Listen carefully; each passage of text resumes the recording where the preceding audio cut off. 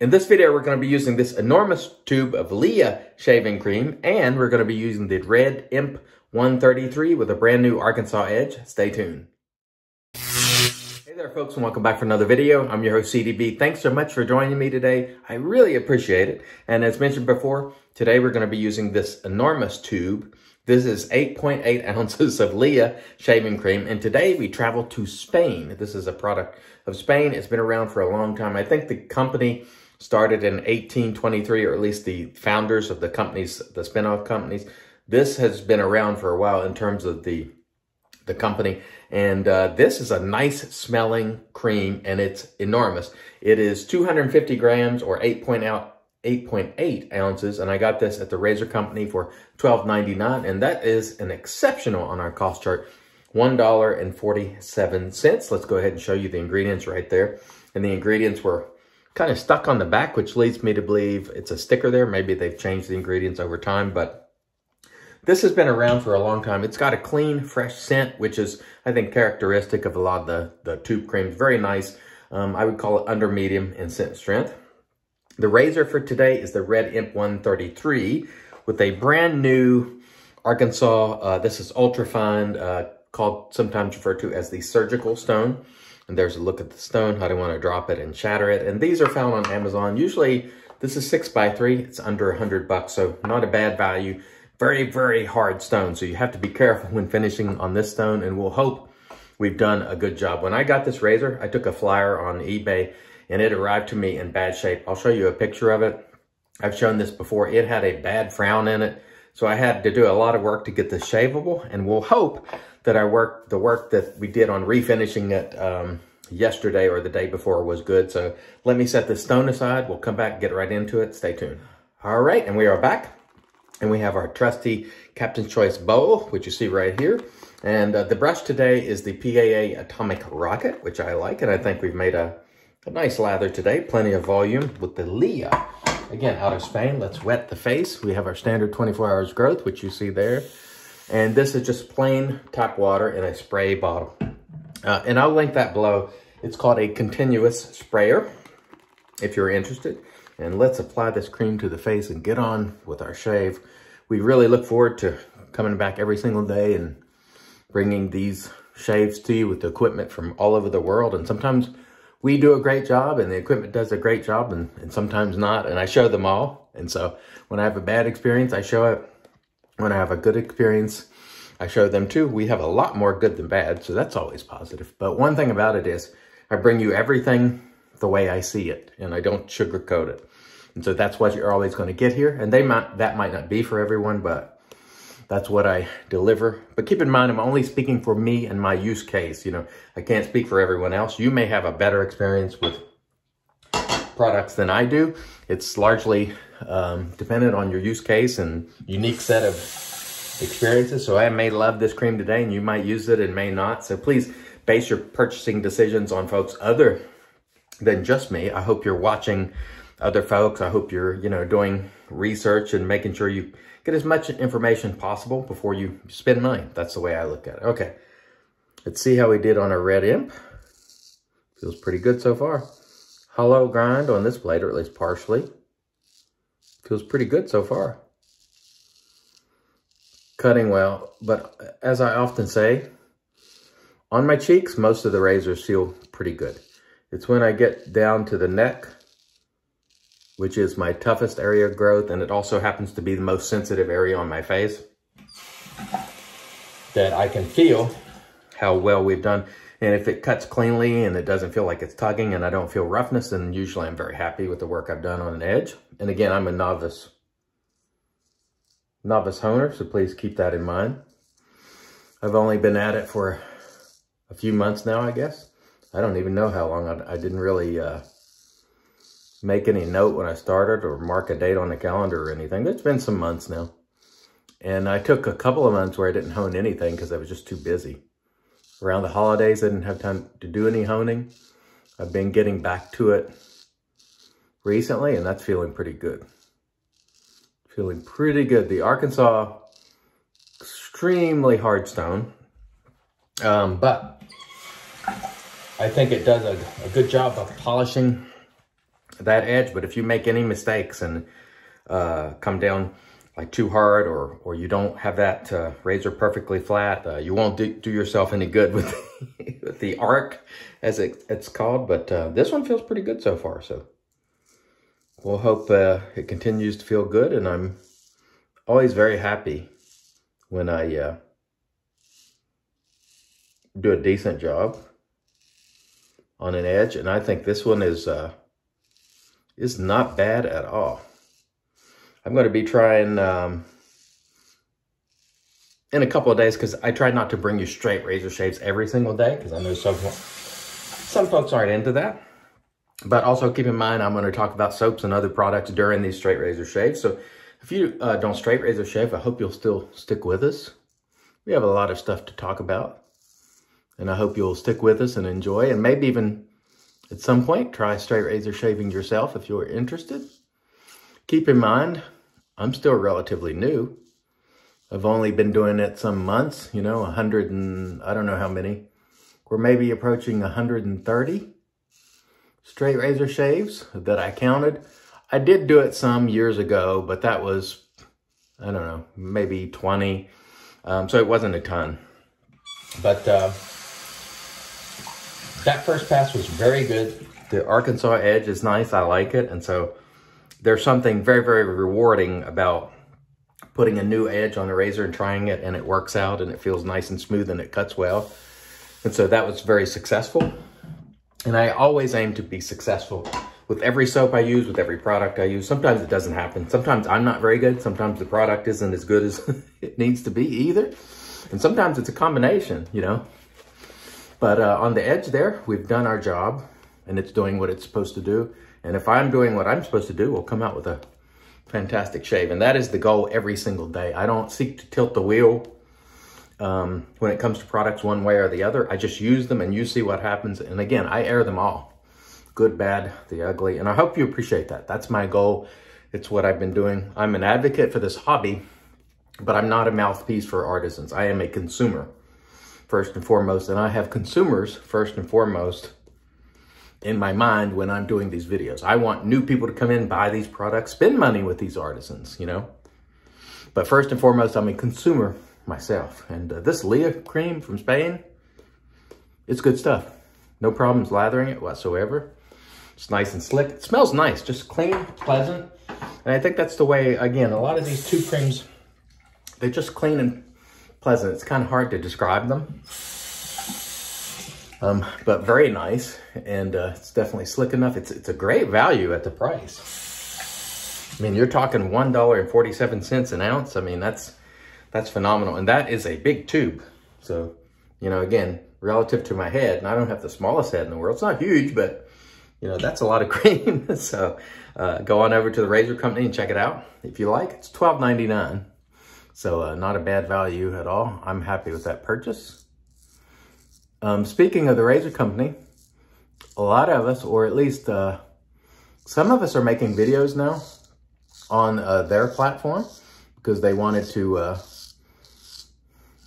have videos, and their how-to videos and shaving chats and quick tips. And so I'll link the razor company YouTube channel below. Give that a sub. I just saw Justin the Red Island Shaver doing a video on there this morning, so welcome, Justin. He is a great guy, and he does great videos, so please go over and check out Justin the Red Island Shaver from Canada. And let's see if we can continue on today with our red imp. This blade is a little bit longer than some of the blades that I use. This one is like a full 3 inches, I'm pretty sure, or very close to it. It's a little bit longer, so sometimes when you're using a longer blade, you got to be careful around that ear area, not getting too close. But you can kind of feel it. Just go easy. I can tell you now, the edge, the Arkansas edge here, very nice. I'm very happy with it. So we did a great job on that. And coming up, I think I started to mention earlier, but didn't finish. We did a cuticle Arkansas combo edge, and that is honing first on the cuticle and then some polishing on the arc. So we're going to try that razor in a few days and see how that goes. Tomorrow we'll have either a single edge or double edge razor for you. So I hope you'll come back. I intend to be here every day as much as I can. And I hope you will as well. It's not critical for us to always agree on every point of view. We have good discussions, you know, some of the viewers and myself, and we don't always agree on every point, nor do we have to. But we should have our debates in, you know, in a civil manner, and keep each other's best interest at heart there, and make sure we're not being insulting or accusing one another and things like that. I will respond to all feedback, negative or otherwise, so long as it's constructive.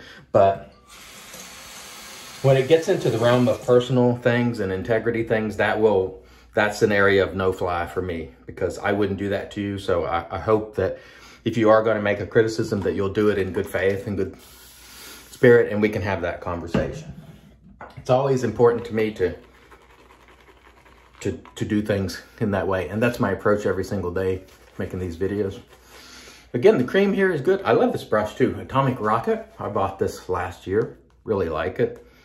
It's got I don't know if it's 24 or 26 millimeter or not. I think it's 26. Feels a lot bigger, to be honest. It spreads a lot of lather rather quickly, and as you can see here, no lathering woes whatsoever with this Leah. And folks, I've used lots and lots of soaps over the years, and generally I'm able to do the same thing, you know, and that's what my use case is. So my use case is generally loading a certain amount of product into a bowl and going with a damp brush, and then I'll add water gradually.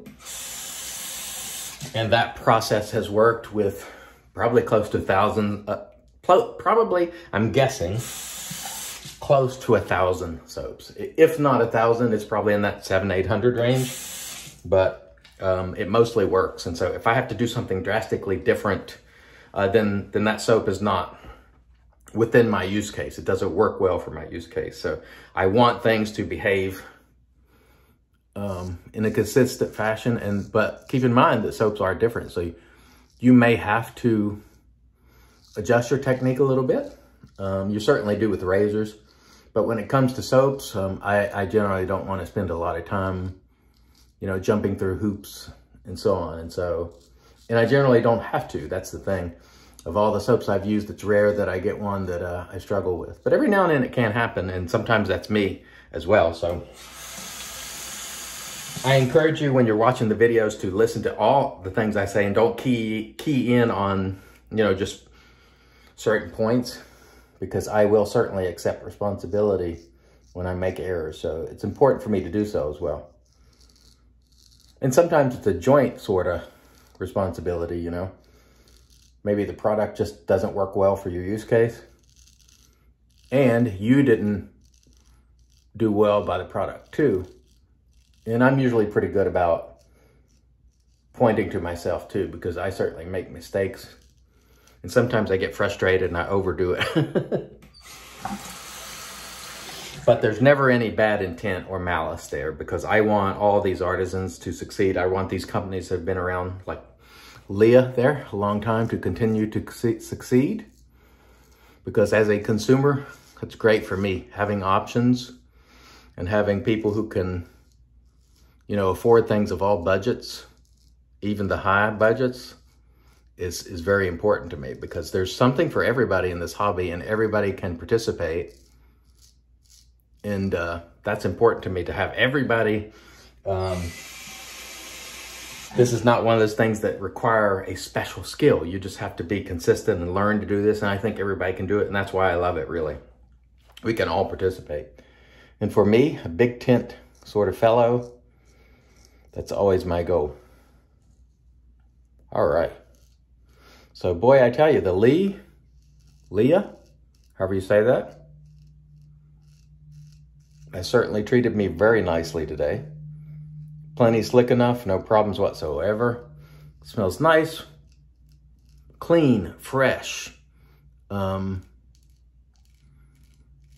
problems at all. And our edge has done its work very, very nicely as well. And so honestly, you can't get any better than that. It just makes it very, very enjoyable. It puts a smile on your face, and that's why we share these videos. This is the result we expect day in, day out. And the vast majority of the time, we do achieve that, and that is wonderful.